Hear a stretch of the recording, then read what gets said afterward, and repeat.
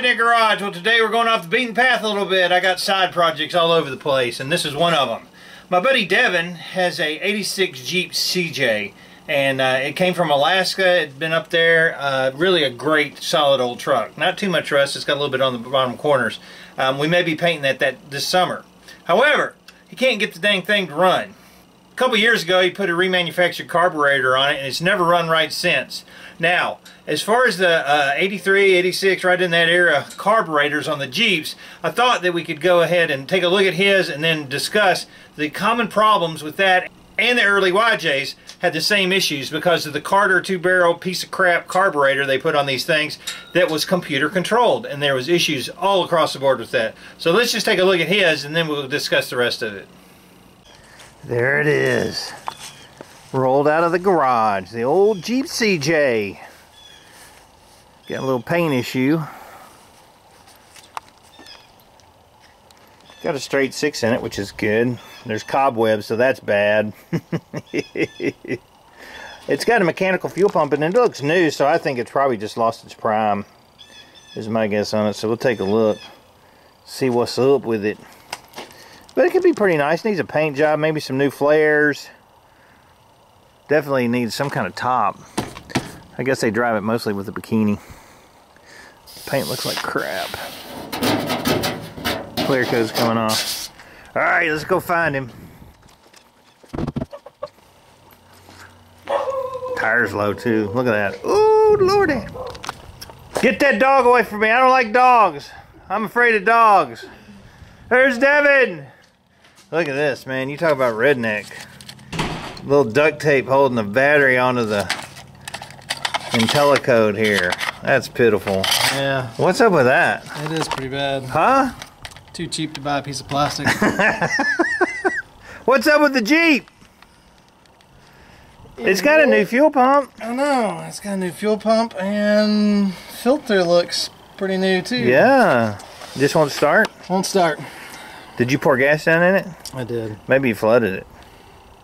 No, it'll burn off whatever's in there, and that's about it. But will it run for a minute?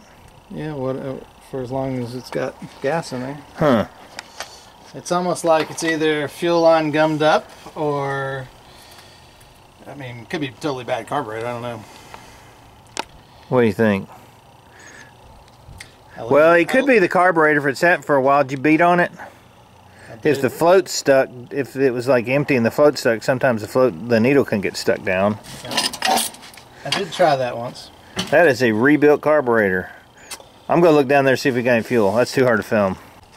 Alright, so we're going to see if we get any fuel. Since I don't have a gauge, we're just going to hook the fuel filter here, crank it over, and see if we get any fuel coming out. And that'll tell us one way or the other. Yep. Ho, ho, ho, ho. Yeah, we got fuel coming out, so.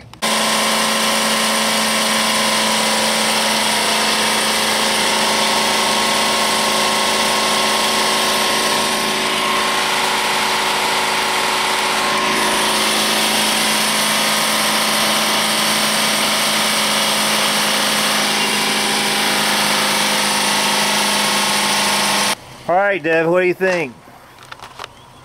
Time to replace the carburetor. Yeah, pretty much these electronic carbs on the CJs and the early YJs also, before they went to the fuel injection, just sucked.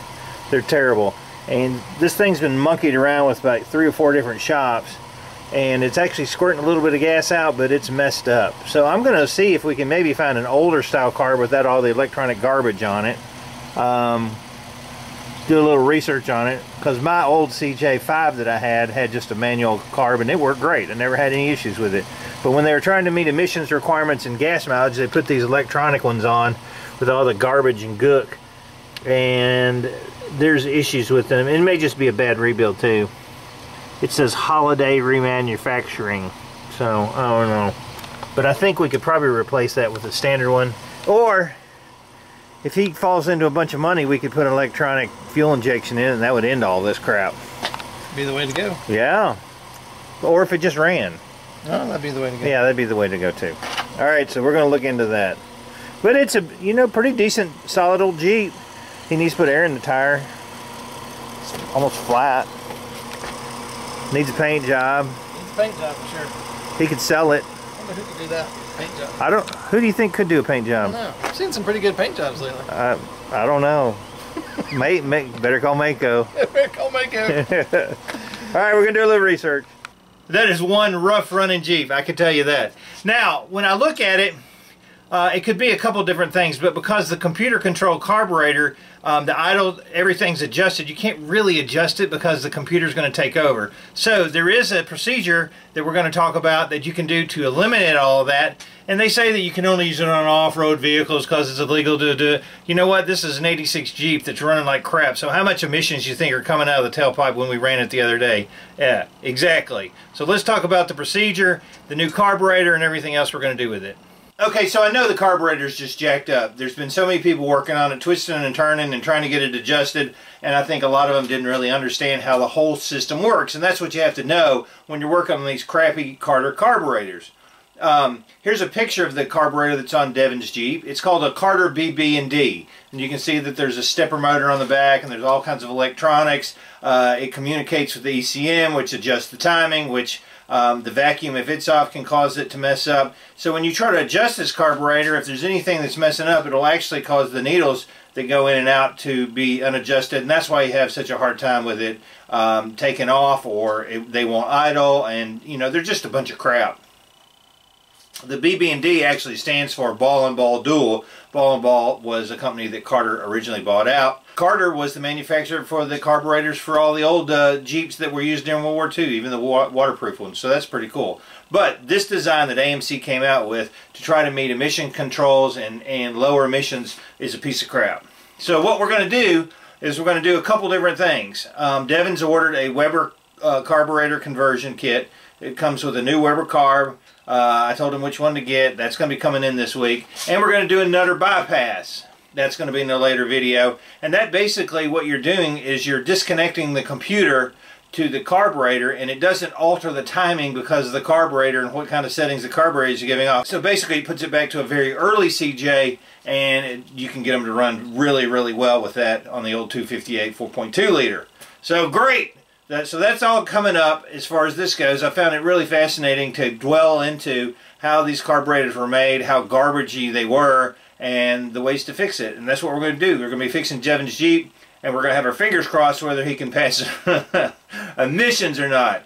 Now in Tennessee, it's just a sniffer test. They don't actually do a physical inspection, so it doesn't really matter what you have on there as long as your CO2 and your hydrocarbons are right. You're good to go. So I'm pretty excited to be able to do that for Devin. I'm hoping if you've got a CJ or you got an older Jeep like a YJ that has this carburetor on it and you can't get it to idle and you're having it jump and miss and all kinds of garbage, a lot of it's because of this junky carb. And if we go through these steps, maybe you'll be able to get it running better. Awesome! Keep watching because we're going to get this thing running like a top. I'm David from the Redneck Garage. Keep turning wrenches.